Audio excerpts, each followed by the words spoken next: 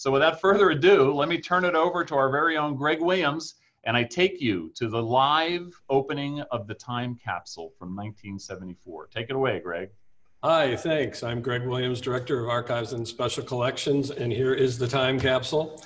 I want to thank Provost Spagna and President Parham for including the archives in the event today. And first I want to introduce the Dean of the Library, Stephanie Braisley, and Trini Yanez, who has helped dig up the thing. But Dean Braisley, you want to take this on?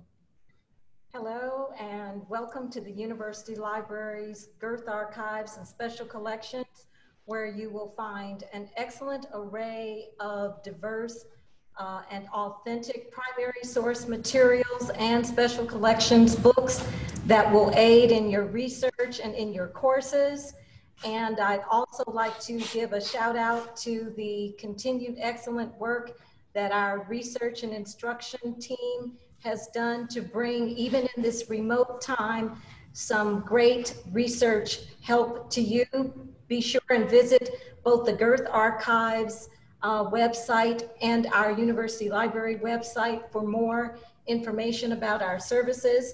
And then I am really delighted that I am going to be part of this unveiling of the artifacts and mementos from 1974. I'm hoping that there's something exciting in it that shows what was going on at that time. And perhaps we will have something in the future that chronicles what is the transformation that's going on here at Dominguez Hills and our aspirations for the future. But I turn it back over to you, Greg, for some context. Okay, so the touchstone connection that the early campus made to the 1910 Air Meet was that we were trying to connect this campus to local history.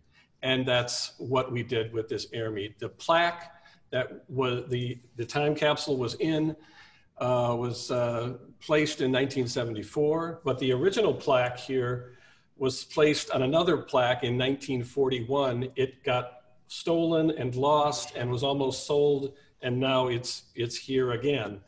So what I'm gonna do now is have Trini help me unveil this thing. There's something in there, but you know, it could be confetti, there could be nothing, like the provost mentioned, Al Capone's vault.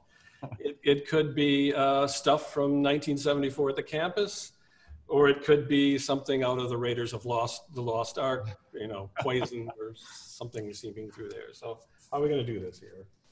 Okay, so you want to set it, or you can just hold it there. All right. And I'll begin to tap it here. Live action here. Live action. Okay, it's getting close now. Yeah. You want to hold it up a little? Okay. Hey, there it is. Ah, No. what could it be? Oh, there's something in here. Another PVC pipe. Wow, that's great. And look at this. There is a of Cal State College, Dominguez Hills, and it's taped with tape. And well, here we are. I'm going to see what. Stand back. Oh, there. Oh, they made it easy. A screw top. Okay, so here it is. What are we going to do now? Oh, there's a button. It says win. Win. Okay. Do you have any idea what that meant in 1974? Win. Win. Well, I'm going to take a guess, and Mr. Provost, you can look it up. In like after Nixon resigned, there was some kind of attempt to beat inflation. Why do I know this? I don't know. Whip inflation now. And you're going to put that over there. Here is B1 rollout 1974. Oh, that's an roll out. aviation-related thing. So we have something And, celebrating the B-1 bomber of 1970. I guess so. Here is a note with a sort of a teddy-like thing. What does this say? Betty Reed, Grand President. Okay, well, we'll go there. And then next. There was a Compton history organization that helped put this event on. These are a little damp, but what's this? This is a press release for the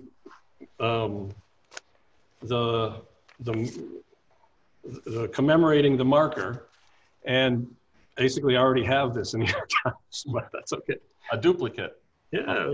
Okay, we're gonna pull all this out. Ooh, look at that. All right, here we go. Something's peeling.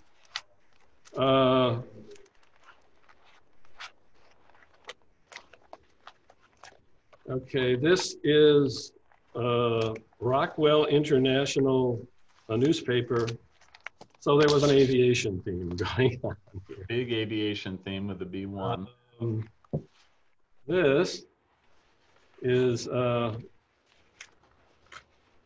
headline of the LA Times. Man, they did that stuff that morning. Huh. All right, here we are.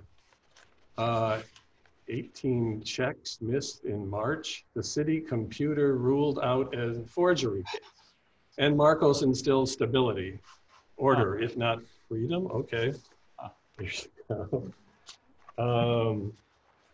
So it looks like we're dealing with paper and A lot of aerospace or aeronautics stuff. yes, and CSUDH. I do not know what's in this thing. This is the seed. So maybe somebody can plant something. It says, I can't read it, but who knew? Wow. This is a organization called the Native Daughters of the Golden West, which was related to the folks who put this on. And we got more seeds. What else we got? There's the B-1 bomber again. Okay. This is another document relating to the Golden West organization. And what do we got? A photograph. Okay. This is a photograph of President Leo Kane at the time of the burial of the time capsule. And oh, look at this. This is the original program for the event that buried the time capsule. And It's very fragile. very carefully, there we go. Okay, this is not very, this is an article about the unveiling in 1941 of this monument before it was stolen. They had to take it down for construction, but they did that. Oh my God. Ronald Reagan. Well, Greg, I'm going to give you a second here to kind of finish up, and then we're going to proceed. What's All that? right. What's that signed document there? okay, here's a letter from Ronald Reagan, the governor, and here's a letter from Glenn Dumke, the chancellor. And there's just a pamphlet for the Dominguez Water Corporation on the history of the location. So there we go.